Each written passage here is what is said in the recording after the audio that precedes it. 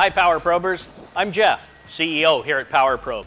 Today we'll explain the arc detect and the 3-wire continuity test features on the Power Probe hook. This video will be about 7 minutes in length, and to do that we want to introduce to you one of our valuable team members, Jeff Kogan. Go ahead, Jeff, take it from here. Thanks, Jeff. As he stated, we are going to start with arc detection mode. You may have noticed during the use of your hook, at times the hook will not supply voltage or ground and will emit a strange toggle tone. Let me show you what I'm talking about. Congratulations, you have found arc detection mode. As you know by now, when you first power up your hook, it is in the Power Probe hook mode. What you may not have known is that this also means arc detection is turned on. This is the hook's way of alerting you, the tech, that a condition may not be safe to apply full current to the circuit. If the circuit you are on is arcing, the hook will limit the amount of current to the circuit and alert you with a fast toggle tone. So if the switch arcs, if the motor is worn, and the brushes produce a spark, hey, possibly a wire that is touching ground that is arcing, the hook will protect the circuit and the technician. This way, the technician can decide to override this mode or investigate before doing damage, possibly creating an unsafe condition. After you've identified that no unsafe condition or possibly this condition is normal for the circuit, just switch to Power Plus mode. Once in Power Plus mode, you can supply current to the circuit without arc detection mode. Let's see how to get into this mode, Power Plus mode. So,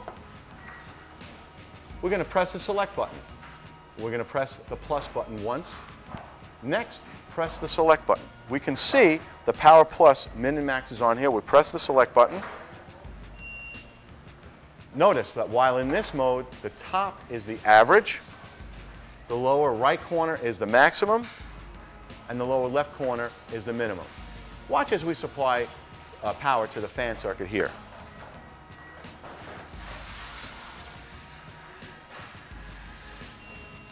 Okay. So, as I stated, this is the average, it's the minimum, and the maximum current. Keep in mind, with it off, I have the minimum and maximum has stayed there. If I want to reset that, I just press the hotshot button, and that resets my min and max. Now, just as a side note, you can get the same screen for volts and ohms. Just press the select button, like I did, and go up or down using the plus or minus until you see either voltmeter or ohm meter, and press select. And you're in. Press select again, and you're backed out. Please keep in mind that while in the voltmeter or ohm meter mode, the hook will not supply power or ground to the tip. You must be in Power Probe hook mode to supply battery, voltage, or ground to the tip. Now, the next time you hear that fast toggle tone, you know what to do. Now we're going to discuss the relay test harness that you've located in your case. Let me show you how to connect it. First, we're just going to lift up on the tab. I'm going to plug the harness right in. That's how you connect it to the hook. Let me show you what it's doing so that you understand. We're going to connect the black harness to the green harness. And you're going to see the green negative illuminates. When we connect the red to the black, you can see that the positive illuminates. So basically, it's a continuity tester. Now, with that basic understanding, let's show you how it all works. What I have prepared for you today is a picture of the electrical diagram of a relay, the bottom view of a relay, and an actual relay. So if we take a look, we see this terminal 30 is the common terminal that will go from the normally closed, normally open contacts.